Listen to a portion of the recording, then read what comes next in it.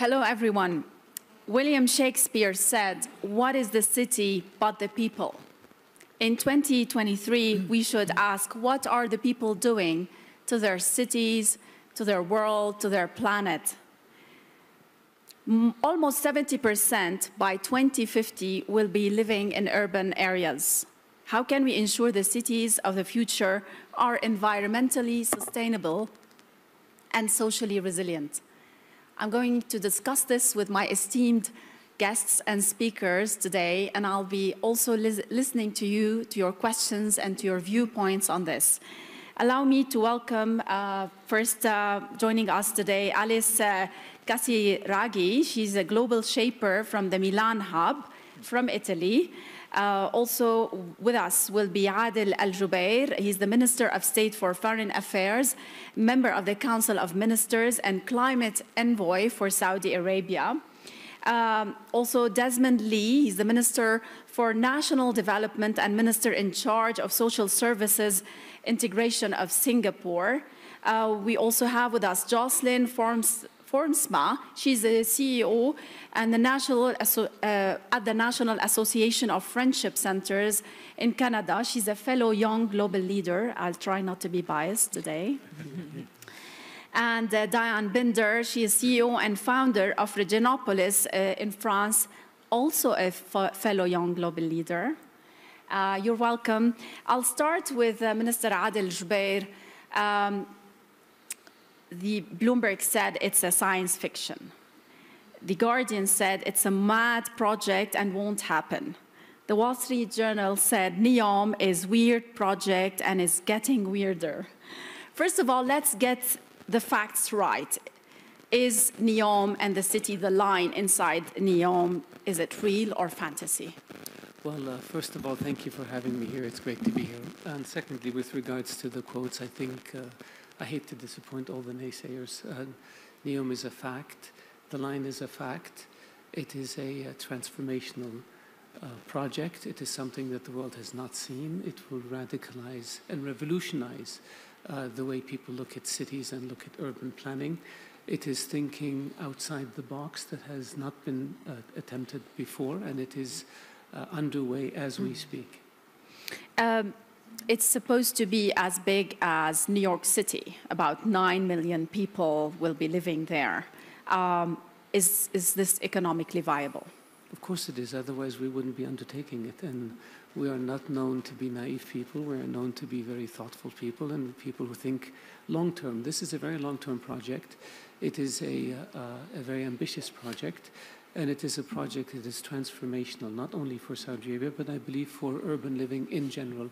This is an attempt to create a city that is environmentally friendly, that is sustainable, which has a very high level quality of life, that has virtually no traffic. You can go to different places very efficiently without using cars. There are no cars. Not one single car? It's going to be different types of transportation that are, like I said, environmentally friendly. There will be, it's based on renewable energy. It's very efficient. Quality of life will be very high. The idea is that people should spend their time in productive ways. They should spend their time working. They should spend their time exercising. They should spend their time socializing. They should not spend their time in traffic. They should not spend their time going from point A to point B inefficiently. And that it should be, it will be environmentally sustainable. And it is a very ambitious project. And it is, like I said, a project that will transform how people see urban life. It's a dream. When will it happen? It's a reality as we speak. The project is underway. The construction has begun. It will be, God willing, completed on schedule and within time. And I believe people always say that the proof is always in the pudding. And with all due respect to the naysayers, they can say anything they want to say. We are determined to proceed with it, and we are proceeding with it. And in the end, nothing succeeds like success. Minister Desmond, Singapore was a dream, like NEOM 50 years ago. Even leaders, Singaporean leaders, they used to say it used to be dirty, polluted, high rate of unemployment. Now it's called city in a garden. How did you get to this stage? So thank you for having us. We're very honored to be here. And we like to share our experiences, but also learn from you and learn from around the world, the best ideas. Because Singapore, we've achieved what we've been able to achieve because we've learned from other countries and tried and tested them out in our city. But just to give you context, Singapore has about 2/3 the population of Switzerland, but about 2% of your land area. We're the size of Finland in terms of population, but 0.2% of land area. So we're a city-state, and I wanted to be very sure that you understood that because of context. We're one city, and that city is the country. Many of you are used to the idea of a country with many cities and lots of hinterland, but we're a city-state. We have one of the highest densities of population in the world, and because our land is finite, and because of our historical circumstances that led us to independence, we were pushed into independence out of historical circumstance. We've had to be very pragmatic to survive. And part of it's got to do with very careful planning. Our land is very precious, and the only resource we have in Singapore are our people. We've got no natural resources, just people, and 728 square kilometers, no natural resources. So that meant that all the needs of our people had to be within the city. For many of you, the necessities that you need for city life, but which you don't like to live near to, your airports, your seaports, your power generation, your waste management, can be placed far outside the city. But for a city-state, we don't have that luxury. Everything has to be within the city itself. So very careful planning for all the needs that we have, very coordinated work between government, the private sector, and the community. And most importantly, we have a 10-year cycle. Every 10 years, we have what we call a long-term plan review. We consult our citizens, we consult the private sector, we consult social enterprises and non-government organizations in order to plan for our city 50 years down the road. So every 10 years, we have a 50-year plan in order to give us a sense of what challenges there are ahead of us, and in order for us to do our master planning exercise. So 50-year horizon for your concept, but then we do master planning, where we go down like Lego bricks. This area is housing, this area is mixed use, this area is business, this area is port, and be very, very judicious in our land use because we just do not have any slack. And then, of course, when we talk about sustainability, we need to have political support, we need to have the support of the private sector, and when we say we'll be net zero by 2050, we will get there. We will get there. We have government coordination and inter-ministerial committee on climate change, and we have very clear targets for the power sector, the chemical sector, housing, industry, and so on, to drive towards our targets. I'd like you all to prepare your questions towards the end. The last 20 minutes should be your voice. If you'd like to tweet and use social media, it's hashtag WEF23. And I like the mix today because we have a mix of the food systems, Diane, regenerative cities, and Jocelyn is going to talk about the people. Diane, the question is yours now. Tell us more about the concept of regenerative cities, and is it usually plans like Minister Adel Jubeir puts with his government and also whoever is planning for Saudi Arabia, and also the Minister Desmond Lee for Singapore? Does it look like this initially, and do they make it happen really, those governments? Well, thank you very much, Rima, for your question, and I'm very honored and happy to be part of this panel. So for me, cities is a fascinating topic because it's somehow the hope or the deadlock of our civilizations. There are about 200,000 people moving every day or growing cities every day. And cities are responsible for 70% of greenhouse gas emissions, for 40% of GDP, for 30% of biodiversity loss. But they're also a laboratory of innovation, a hub of talents, and there's really the possibility within the cities to reinvent a new model of prosperity within planet boundaries. And this is, for me, very much what regenerative cities are about. And the way I would define regenerative cities is basically on two pillars. One is, how can urban development contribute positively to regenerate the natural ecosystems that cities depend upon for the survival of their population.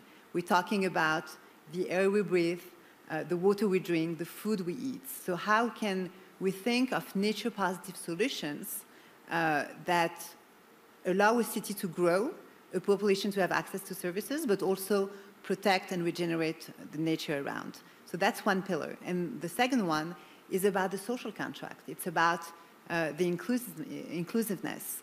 At the end of the day, a city is the way we choose to live together. So how can we make it work for each and every one of us to have access to essential services and access to opportunities?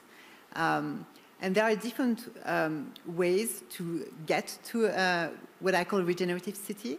And this is what the vision of Regenopolis, when it was founded, it's really about, one, supporting local solutions. Because at the end of the day, if you want a city to be truly sustainable, solutions must come locally. And those solutions need to be supported, consolidated, and that's, I've been working in Africa most of my professional life, but and usually projects that are led by SMEs or entrepreneurs need access to expertise, access to markets, access to financing, access to partnerships. So this is what we aim to provide. And a second point is to bring everyone on board to build the city, to think about a specific topic. It could be housing, it could be mobility, it could be water. You bring together at the city level local governments, the private sector, NGOs, civil society, really trying to figure out how together we can come to a solution and offer a collaborative solution. And the third one is about the role of forests, and I hope we get to maybe talk more about it. We will talk about it. And Singapore is a wonderful example. And Saudi Arabia, I mean, Crown Prince Mohammed bin Salman promised how many trees? 7 million. The Saudi Green Initiative envisions 10 billion trees, and the Middle East Green Initiative envisions 40 billion trees across the Middle East region. So there will be many forests. It's a very important and point for urban development because it stabilizes the water resources. It has an impact on climate, on biodiversity, on well-being. Yes. So this is important. I'll move on to Alice. Tell us more about the sustainable food and the circular sustainable food systems and the circular economies. We're talking about the cities, and then we will talk about the people. What about the food? Yes, thank you very much. I'm happy to be here. So yes, sustainable food systems. It's not just the solutions that have to come from the local reality of the city, but it's also the resources. And so circular economy means that a city or a service or a supply chain, a given supply chain needs to be designed in a way that it's regenerative, that it doesn't harm the environment, and that potentially no resource is designed to become waste. So especially in the food systems, a city uses very little land, but for the space where the citizens live, but it uses a lot of land in terms of generating the resources needed to feed these people in the city, to dress them, to build their houses. And so we need to know, we need to make sure that the food that goes to the city doesn't go all around the world in crazy supply chains that go from one side to the other just for food to be packaged and then go back to the source. We need to make sure the food is seasonable, is sustainable, that is produced as locally as possible, and that also farming is integrated with the city, with how the citizens live the city, because we have seen with the recent shocks in supply chains, the pandemic, with the war now, that food can be a liability. So, and you were saying Singapore has its own land, and it's a city-state. We need to make sure that these cities can feed themselves and do it sustainably without harming resilient the towards shocks. Jocelyn, I want to talk about the people. Those old cities, beautiful old cities, I love them. And the new ones who are like full of dreams, they have people in them. Who are they? And if you can talk to us more about the indigenous people, you coming from that population also. Thank you. Mache Miswe, Shwebenish, Nishnakasun, Muskri, Nitostin, Mahika, Netotem. And I'm going to go on a limb, maybe saying that that might be the first time the language of the Moose Cree has ever been heard at the World Economic Forum. What's this language? It's the language of my peoples, the Moose Cree, or we call it Ililu, is our term. Can you translate what you said? Because this panel is being broadcast on some TV channels. So basically, I just said my name in my traditional language. And I said I am from Moose Cree First Nation, and that I am from the Wolf Clan. And so it's good to be here. And yeah, who lives in cities? It's people. You know, I think we sometimes get caught up in these words like economies and cities, and it's like it's us. It's our everyday experience, you know, and it's people who come from a lot of different backgrounds. I think we forget sometimes that cities are not homogeneous populations. They are made up of communities, they are made up of neighborhoods, and that not all of those communities are treated the same within the cities. So I work with Indigenous peoples who live in cities and towns across Canada. The Friendship Centers provide a wide range of programs and services for by and for Indigenous peoples who live in cities, towns. Now when we say urban, we have the opposite. We have tons and tons of land, and our cities are quite small when we compare them to the rest of the world in Canada. But globally, Indigenous peoples make up about 5% of the population, about 470 million people in about 90 countries. And there's no single definition of what is an Indigenous person, but generally we look at it as self-identity and community acceptance, a historic continuity with pre-colonial or pre-settler societies, and distinct social, political, economic systems, and a strong link to the territory's lands, waters, or even ice in the case of the Indigenous peoples of the Arctic. And we also have rights that exist in addition to our human rights we may have as women and children. We have Indigenous rights, and they've been articulated in the United Nations Declaration on the Rights of Indigenous Peoples. And I would say, you know, there can be sometimes a view that Indigenous peoples are of the past, that we are relics, or that we, you know, some people are surprised we still exist today. And not only do we have very vibrant and thriving communities today, we are also very, very active in helping to shape the future. And across the globe, Indigenous peoples are also becoming increasingly urbanized. Whereas I think this stat, and I might be wrong on this, so I'd have to be fact-checked, but I believe that it's getting close to just over 50% of Indigenous peoples now are living in urban environments. And at least with the case of Canada, that number is closer to 74, 79%, and can be as high as 85% in some regions. Where Joyce has ended, I want to also start with you, Minister Jubeir. Saudi Arabia had a population 100 years ago of about 2 million people. Now it's more than 30 million people. A third of them are foreigners, I think. What's the policy for Saudi Arabia? Who do you want to live in those old and new cities? And how are you building socially resilient societies, or maybe rebuilding them, especially in old cities? Riyadh is buzzing with life. I was there. The traffic, the people, the mood. But this has also a downside. So how are you getting ready for all of this? Well, in terms of who lives in cities, everybody. It doesn't really matter if you're Saudi or not Saudi, if you're young or old, everybody lives in cities, or everybody can live in cities. The key is to make sure that cities are user-friendly, that they are attractive physically, so you do it through planting, through greening, user-friendly in the sense of mass transportation, ease of transportation, reducing traffic jams, creating parks, creating pathways, exercise areas. In Saudi Arabia, we're building in Riyadh the largest park in the world, the King Salman Park. We have an exercise belt in Riyadh that is more than 100 kilometers long that goes around the city, where people can bike, hike, walk, ride horses, exercise. The objective is to not only make the city efficient and productive, but also make it friendly, user-friendly, and make it physically attractive so that people go out and take advantage of what the city has to offer in addition to work and museums and restaurants, but also parks, exercise areas.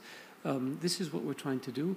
And we have a program that was launched that is overseen by His Royal Highness the Crown Prince called the Saudi Downtown Project that looks at revitalizing cities in more than 20 cities in Saudi Arabia, where we look at the city, the composition of it, the makeup of it, and see how can it be revitalized, how can it be energized, how can it be made user-friendly, how can it be made environmentally friendly, so that people not only live better, but they also enjoy living in cities. And we believe that at the end of the day, a healthy, a content individual is a more productive individual, and that contributes to the well-being. But what's the policy for like Riyadh, or you'd like to encourage people to stay in rural areas, stay in other cities in Saudi Arabia, especially for Saudis? The objective is for people to live wherever they want to live, and the objective is to make life for individuals as productive and as pleasant and as efficient as possible, whether they live in a small town or whether they live in a large metropolis area like Riyadh or like Jeddah. The objective is the quality of life. Yes. Minister Desmond, Mr. Jubeir said people can live wherever they want to live. But this can be a challenge for governments, right? Because the environmental challenge, the everything, the cities are, Riyadh, I think, has how many people now? 8 million people? Approximately almost 8 million people, 8 million the people. greater metropolitan So area, yes. what challenges the governments face, Minister Desmond, when everyone wants to be in the city? I think the challenge is to strike a balance between development to meet human needs and wants and conservation, protecting the forests, protecting the coastlines, protecting nature areas which humans desperately need. I think during COVID, when there was lockdown, a lot of us found a lot of respite, a lot of restfulness going out into the forest, going out into the parks, going for a run in the green spaces and the green lungs of a city. And so for us, I've said before, this is a matter of necessity, but I think having compact cities which are well integrated, well resourced, with the services that people need for all ages and all stages of life and all kinds of needs will be the way to go. And so for us, a very small city, very dense, about 8,000 people per square kilometer, with everything that's normally outside the city inside. I said we have good planning, but that then allows us to strike a balance between nature and the city. Because for us, we are quite envious of what you have here in Switzerland. You have beautiful countryside, you have lots of vast amounts of forests around beautiful cities and towns. But for us, it's quite the reverse. Nature is within the city. And so for us, our green gems are in the heart of the city. We have core biodiverse areas with some primary rainforest. These are primordial rainforests. And they are surrounded by us, by our housing, by our roads. And while people may want to have aspirations where they live, we need to strike a balance and conserve these core nature areas and ensure that flora can disperse and fauna can connect even within a city as dense and intense as ours. So that is the balance. And as to where people can live, there's freedom, but we are also one of the most ethnically and religiously diverse societies in the world. We have many ethnicities in Singapore, not just people coming from overseas, but people who've been living in Singapore for many decades. We are one of the most religiously diverse countries in the world. And therefore, making sure that diversity translates into neighborhoods does require some intense, and some people may say controversial, policy approaches. Yes. Diane, how do we measure the success of cities? What's a successful city? Well, I think if we were to measure success only by an increase in the wealth and revenues, that would be a big mistake for humanity. So I think one of the ways also to measure success is actually, which is the case in Riyadh and in Singapore, is like the well-being of people. Like how well do people live? And there are different ways to measure it. There are the social progress index, for example, measures basic needs first, so water, shelter, medical care, and then the access, so access to mobility, access to education, access to jobs, and then opportunities. And it's also very important to think about what do we want to get. But who measures this? Because any government you ask, they're going to tell you people live happily. Governments are not going to admit. What is the measurement? Who defines all of this? So there are some metrics that are being used. So I was just mentioning the Social Progress Index. There are some governments also that are gathered within the Wellbeing Economic Alliance that are using objective and self-reported measures of happiness and well-being, and some governments include them. For example, New Zealand is one of them. So there are different ways to do it, and I think this is by this measure of well-being that we can see whether a city is successful or not. Jocelyn, Ministers Jubeir and Desmond are saying people can live wherever they want. Diane is speaking about services. What pushes indigenous people to the urban areas? What are the push factors, in your opinion and experience?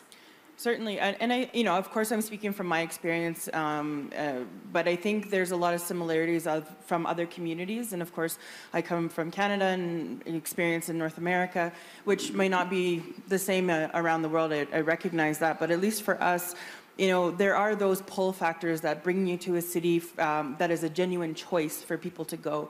Sometimes they call it, love or money. If you go and find a job or you find a partner and you want to, have a family that's close to services. But I think in our experience, what we've seen is a lot of people aren't making a conscious choice to move to the city. They feel like they have no other choice, or they're being forced in some way. And some of the reasons for that are because of lack of investment or access to things like healthcare, proper schools, housing within the rural areas, especially remote or on reserve. In the north, especially the far north, because of violence, escaping violence, but also because of forced displacement, sometimes due to military activity or conflict, and climate change increasingly is pushing people into urban spaces. Climate change is changing the landscape. People are getting flooded out, and where they've traditionally lived for thousands of years, suddenly the landscape is changing so much that they can't participate. And just a stat that I learned the other day that I can't remember the time frame of it, but about 40 million indigenous peoples have been displaced from their traditional territories over that period of time. So there's certainly some deliberate actions that have been taken that are pushing indigenous peoples from their traditional territories into the cities. It's actually, I haven't been in Davos, WEF Davos for many years, 8 years now, and it used to be snow covering all the road from Zurich, most of the road from Zurich to Davos, and now there's barely any snow. There's a lot of climate change that's posing some challenges. We'll just talk about this in a bit. But Alice, when we're talking about some new cities, and probably it's easier than working on old cities, how do governments and designers take into consideration the good food systems when they're working on those cities, and how challenging it is to implement this in all cities? Yes, I'm a designer by trade, so I think a well-designed city, a well-planned city is essential, and you can plan on cities that are already existent, old cities that have to continuously serve the needs of the citizens, or you can plan a new city. But I think in 2022, if you want to be careful at planning how the people will live in a city, you have to consider the social and planetary boundaries. So you need to consider the social foundation, that is the needs of the people that live the city, their needs in terms of food, health, and jobs, and all the basic needs that have to be met for human rights. but also the planetary boundaries. So how is the city going to affect the strain on resources? And cities historically have always been built around water streams, because of course you need water, that's the first essential thing. And water is, we've seen through the droughts, is becoming a scarce resource. So we need to implement new solutions to respect the nature and to make sure that we can always have the fresh water for our crops, for our citizens, and take care of really not just the city, but the land around the city. And this is an example from history, but when Venice was a very important city back in the days, its success was not determined by the fact that the city was at the center of the Mediterranean and it had the port and that's it, but it was also really the ties with the surrounding nature and the fact that they could provide enough for the population to thrive and to not care about funding food, but doing their business in the city. Minister Desmond, when the government is working on an environmentally sustainable and socially resilient city, who are your partners? You say in 2050 we have a challenging and ambitious environmental plan for Singapore. Who do you work with and how do you solve the hurdles and challenges? Is there any resistance from the people against certain plans? Yeah, so when we do our long-term planning, we consult the population. So for example, last year we had our latest long-term plan review, planned for 50 years ahead, and we have exhibitions all over the island, and 15,000 people contributed the ideas specifically. We work with citizens, we work with community groups, we work with NGOs, we work with corporates, in order to identify what are the trends globally that a city-state has to be prepared for, what are the opportunities that we can seize for our people, and then with that consensus amongst the population, then start working on the minutiae of detail. And that is where sometimes unhappiness can arise. Because, well, you're going to build an industrial park here, or you're going to build housing across the road where previously, it was empty field. And that's where the NIMBY issues can arise sometimes. But you must build from top down and from ground up, so that for a dense, diverse city-state like ours, we get the broad consensus of our people. Minister Jubeir, first of all, I want to explain Saudi Arabia is mostly full of deserts, half of the size of Western Europe. The size of Western Europe. The size of Western Europe. And the world knows cities like Mecca, of course, Medina, Riyadh, Jeddah, Al-Khubar, but then we have the new cities, Neom, Oxagon, Drojena, and the Giddiya. I love the Giddiya. What's the difference between old and new cities, and how challenging it is for you to work on old cities and change neighborhoods and make them environmentally friendly and convince people? It's the old cities grew naturally, as was mentioned earlier. A lot of them had to do with water wells and along wadis where farming was possible and life was possible and sustainable. And as they grew, of course, that issue became less important. With newer cities, you start with on a blank slate, and you can design it in a way where you think this would be optimum in terms of efficiencies, this would be optimum in terms of quality of life, this would be optimum in terms of sustainability. So you can do that. In some ways it's easier to start new, and in other ways it's not. Because with old cities, they have their character, they have their history, they have the sustainability built into them. And what you do is you essentially upgrade them. You provide services. People move into cities because they want jobs, they want culture, they want education, they want healthcare, they want opportunity, they want entertainment. I mean, all of these issues put together make up the city. In terms of smaller towns or villages, it's also the same principles, but to a smaller extent. So what you try to do is you look at the city and say, how can I make it more efficient? How can I reduce traffic? How can I make the city more pleasant? How can I make it more attractive? How do I provide avenues for people to be able to exercise? And do you think the Saudis are the population, more convinced and aware of the climate change and the importance of being environmentally friendly? Absolutely. I mean, we are people of the desert. We are part of our environment. We are susceptible to sandstorms. We are susceptible to heat. We're susceptible to cold, like every human being on the planet. And we want to be able to deal with those challenges, and we want to be able to accommodate in a way that improves the quality of life for everybody in Saudi Arabia. So definitely this is a priority for us in Saudi Arabia. And the key is really to improve the quality of life as much as possible by making cities more efficient and more attractive. Yes. Jocelyn, Minister Adel is saying, and it's basic, it's easier to build cities from scratch. But when we talk about old cities that are being renewed by governments, to what extent do they take the opinion of the people living there, the indigenous people? Tell us more from your own experience. Well, I mean, in Canada, a lot of their cities are actually built on traditional gathering areas that same were along waterways or very, they were summer gathering places. And so the cities are just kind of literally built right on top of where the indigenous peoples would be making their livelihood. And they approve of this? No, because if you look up the entire system of the reserves, and there's been forced removal of indigenous peoples from their lands in Canada.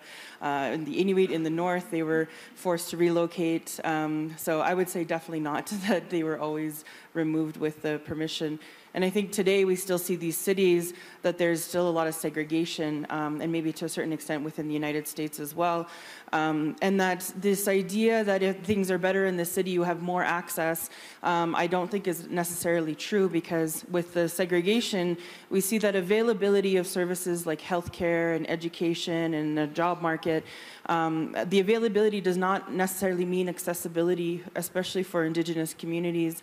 And that could be true also for Black communities, communities of color, to us, LGBTQ+, for children, for people with disabilities, or other equity-seeking groups. We can do better. And just, you know, to the point on I know we're going to talk about it in a moment, but this idea of resilience and being socially resilient, I think we were reminded that resilience is in the face of, it's the ability to adapt to difficulty. It's in the face of stress and adversity that we become resilient. And actually, we need to flip that idea on the head, that we need to be creating urban environments that are wholly inclusive of the people that are there, and that we make sure that if there is availability, that there is the also ability for these communities who have been marginalized to also access those available services. Diane, it comes to me sometimes the idea of probably having environmentally resilient and sustainable cities and socially resilient is something for the rich developing countries, developed countries, not for the third world countries. Is it costly to be environmentally friendly and to care about the climate change? Is it a luxury for third world countries? Well, I think the cost of today is nothing compared to the cost of tomorrow if we do nothing about it. So it's probably more of somehow of a luxury for, I would say, Western countries. Because we have a tendency to think that floods or drought happened in developing countries, when now it's happening more and more everywhere. So, but I've been working in Africa for over 15 years, and it's not a matter of choice; it's a matter of survival. And what is very interesting in the African context, like, you know, talking about cities, so the population of the continent will double in the next 20 years or so, and 80% of the growth will happen in cities. And most of the cities that will exist by then do not exist today.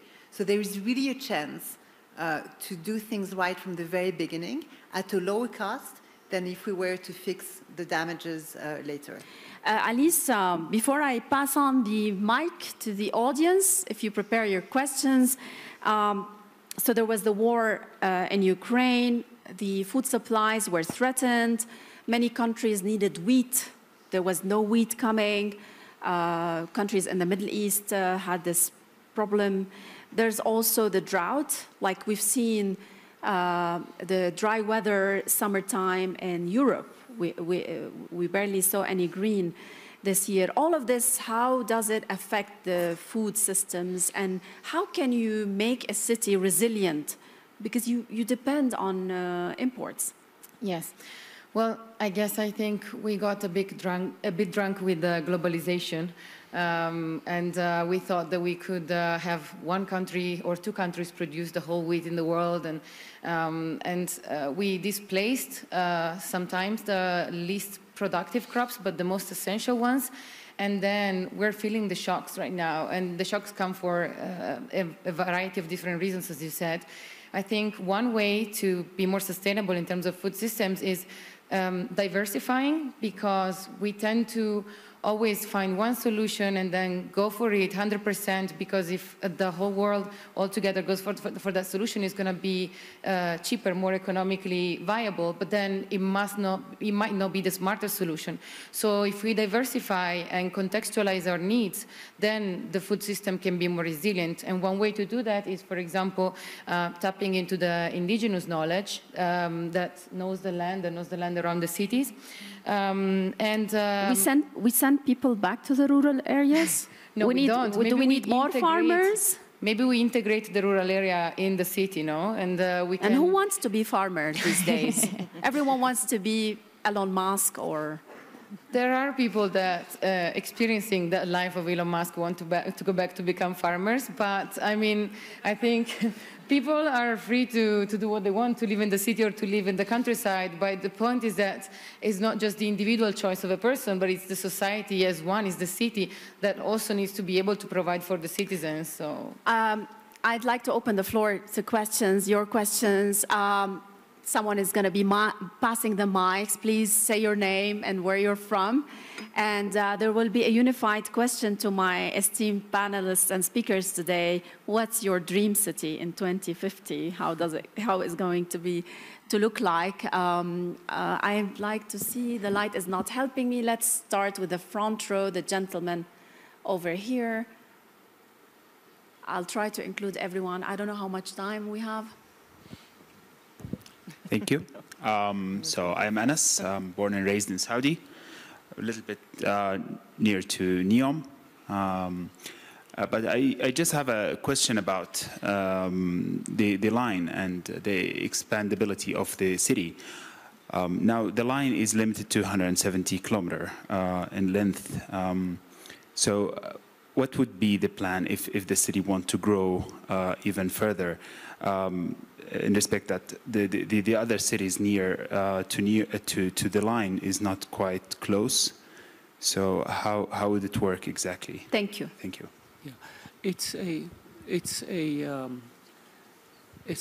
a huge project that will take many years to complete, and as the project moves forward and as the line is completed, and people move in, then you have expansion is built into it. It's organic, it's natural, it's not designed to be imposed on the environment, but be a part of it. And so this is how it will go, and hopefully, God willing, it will reach its potential very quickly, and then it can expand very quickly once it reaches that point. But it's not designed to be a one size that is not expandable. This is the vision for it, and this is the progress that's being made on it as we speak.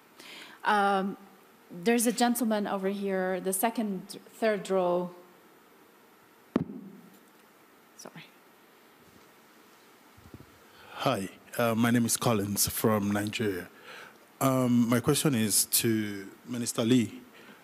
In Singapore, right? I've always wanted to go to Singapore, and I've never been. I'm trying to go this year. How do people, I've always wanted to move there, work there, have an experience in Singapore. But if you go online and try to, apply for a visa or apply for a stay, it's so difficult, and you have to go through an agent that is a Singaporean or something. But, I want a country where, I live in Canada. I'm a resident of Canada, and I'm from Nigeria. I want to go there and get an experience, the Asian market, right? So can you make it is there a way, your country can make it very easy for people trying to immigrate to Singapore to get an experience there, because it's a beautiful country. Thank you. City, yes. Thank you. Yes, we have employment regulations and processes for people. And if you've got an employer in Singapore, then they can apply for the relevant work passes. The criteria are all set out online. We welcome talent to come to Singapore to supplement the Singapore core, because we are really a cosmopolitan city. I see a lot of hands raised by males. I want to see some females asking questions. There's a tendency. Thank you for the gender balance. I am Cristina Gallegos. I am from Boulder, Colorado, and I would like to actually give you the opportunity to make a call to action to the people in the room. This is a very diverse and very powerful panel. What do you have for us? What should we do? We are here. This is a very interesting place to be. This is a selection process for everyone who is in the room. Do you have a call to action for us? Who do you want to? Yeah, Alice wants all to of them, answer. all of them, each of them. Alice and Joyce. Let's start with Alice. I think the call to action for everybody in the room is to use your voice, not as a consumer, but to use your voice as a worker, as a citizen, to really make better choices in terms of the food we eat, in terms of the sustainability of everything we have. I think we put too much focus on us as consumers, but we have another leverage. As a designer, I can design better things. I can choose with my job and with my citizenship. Yes. Jocelyn? Yeah, I think the ability, what Alice has said, but giving you a few questions that you can ask to the people in power in your communities. Who owns and controls the means of production and the communities? Who are the owners and controllers? And if they're not representative of the community that you want to live in, then that should be a signal to make some changes. Who has a voice in the decision making? And who, at the end of the day, is getting paid, right? So you need to be thinking about those questions for yourself, and if it is not at this time right now, is not reflective of the kind of community that you want to be living in, then that gives you an ability to go to your representatives and to people, or to organize within citizens groups for yourselves to make sure you're making those demands and you're making those desires known and trying to shift the tide so that to ensure that those communities are made up and reflective of the types of community that you want to be living in. Diane? Yeah, I think as a citizen, you have rights, but also you have a responsibility. So you can both share the vision you have for your own city, but also walk the talk. So you can choose to walk to work, to exercise, to switch off AC, to go to parks. I mean, I think it's very important to share and experience and the vision you have for the city. I'd like to pass the mic to another lady. She's over there. Yes. Let's hear more female voices before we pass it on. Yes, thank you very much. So my name is Manuela Forster. I'm from Bavaria. So I was a bit concerned when you say so everybody wants to live in the urban room, in the urban areas, because I think especially the rich people are looking for the nice homes in the countryside. So there must be some attractiveness.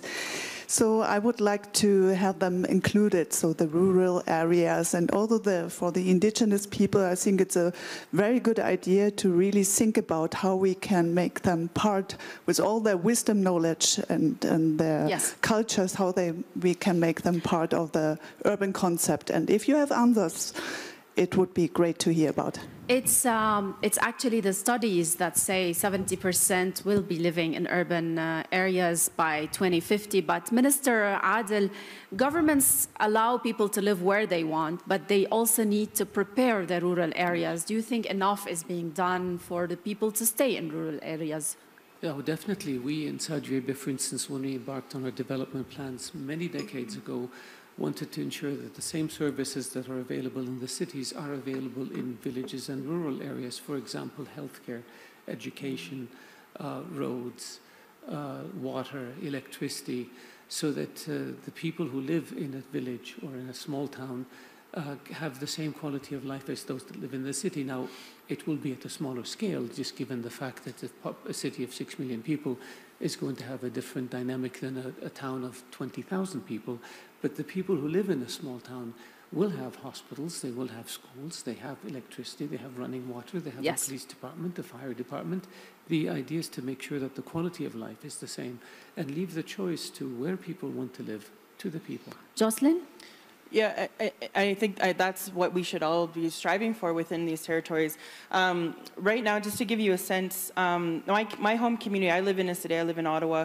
My home community, you cannot access it by road. You can only get there by plane or by train. And in my territory, which is the size of France, that has a population that is minuscule, I grew up in the rural area, a town of 1,000, a town of 3,000, and then a town of 45,000.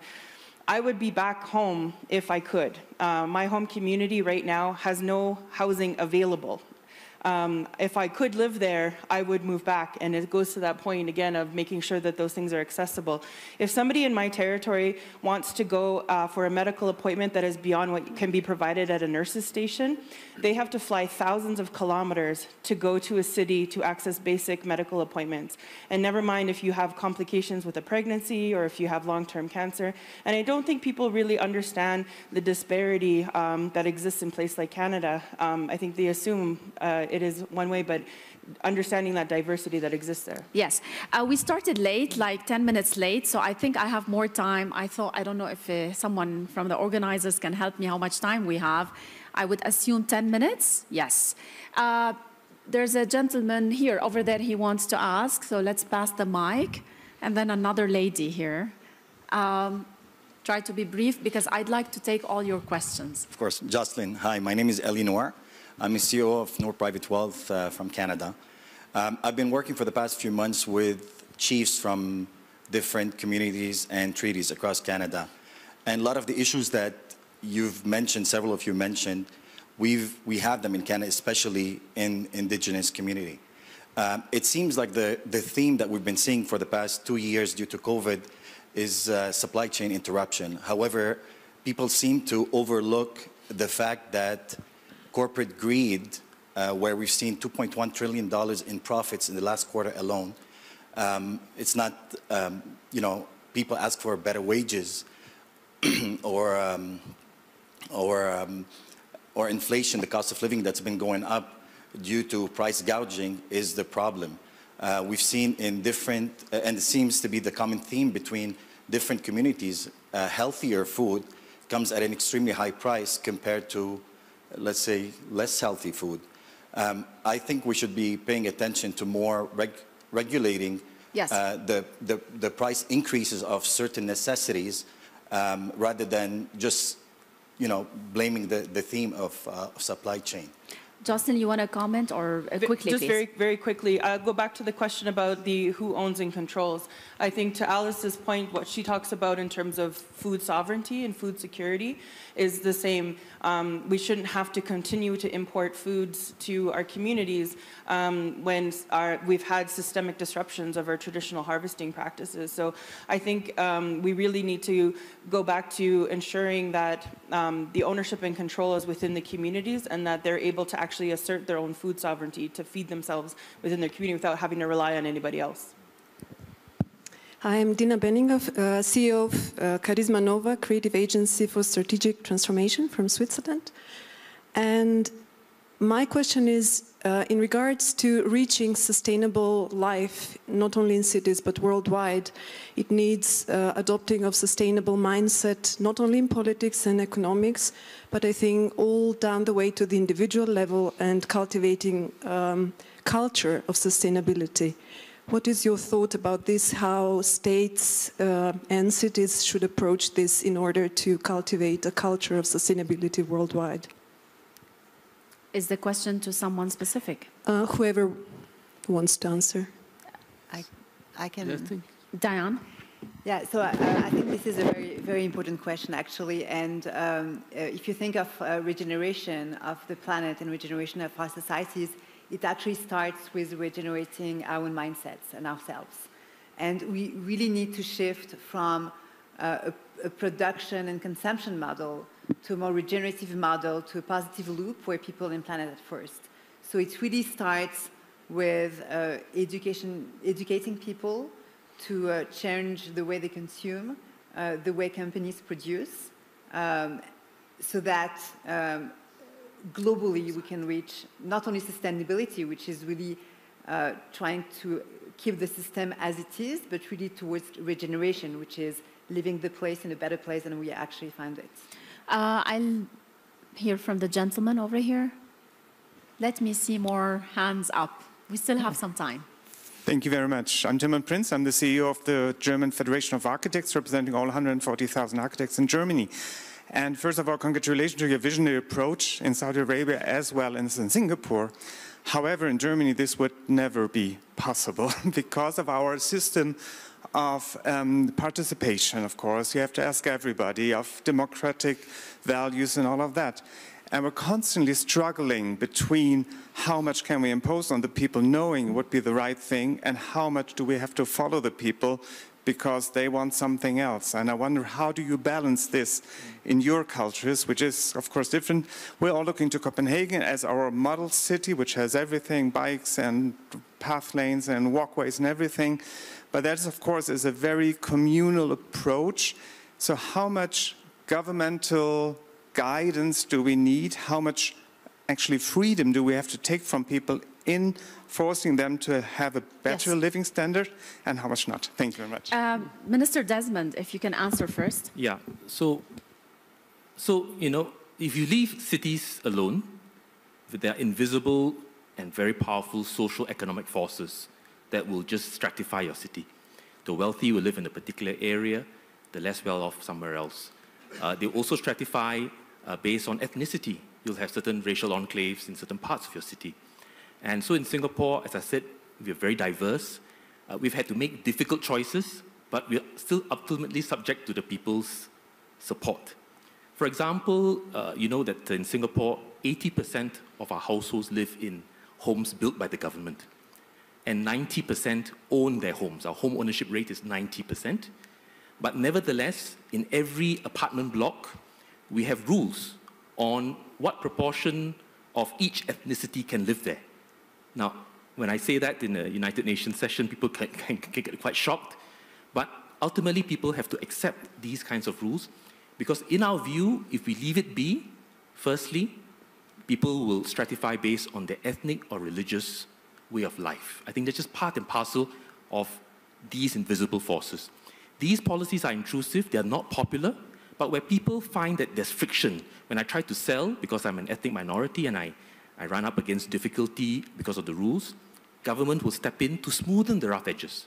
Because you have a greater social good, but you must make sure that the people are not hurt as a result of achieving these broader social objectives. Same for wealth stratification in where you live. Some parts of Singapore are looking like New York, like London, very wealthy people in very exclusive gated communities, high-rise luxury condominiums.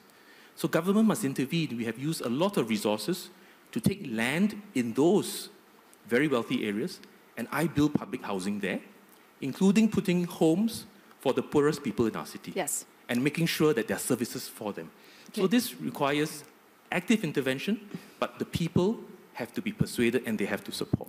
Minister Jubeir. Yeah, I think you have to, when it comes to designing cities and when it comes to zoning and things like this, listen to the people. And in Saudi Arabia, we do. I think the fact that we may do it differently than you might do it in Germany does not mean that it doesn't exist.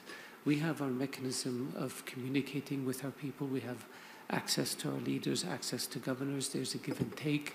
Ideas are developed, ideas emerged, and based on those ideas, that's when you start implementing. You can't come into a city and decide from the top of your head, I'm going to do 1, 2, 3, 4, 5. You have to know what it is that people are looking for. And then you try to take what they want, what people are looking for, and you try to implement it in the most efficient manner.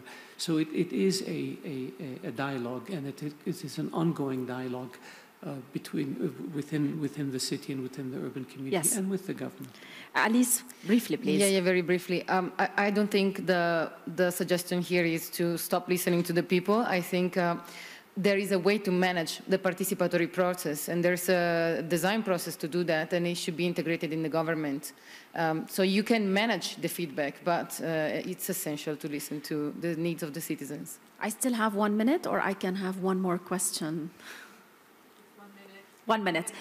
Let's wrap with one round of questions that's unified. I'll start with Alice. What's your dream future city, or the ideal future city?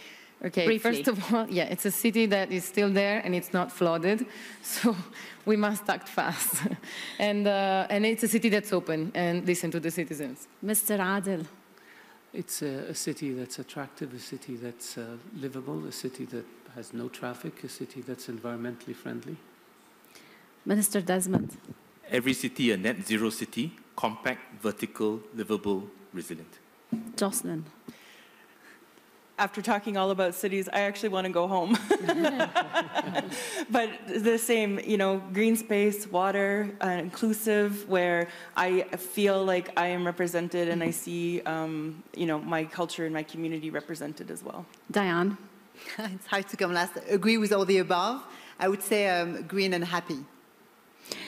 Thank you all. I wanted to take all your questions, but time is always a channel. Thank you for being with us. Thank you for my esteemed panelists and speakers, and thank you for WEF for this interesting conversations. Thank you. Thank you. So diverse, right? We have like a very diverse panel and a very different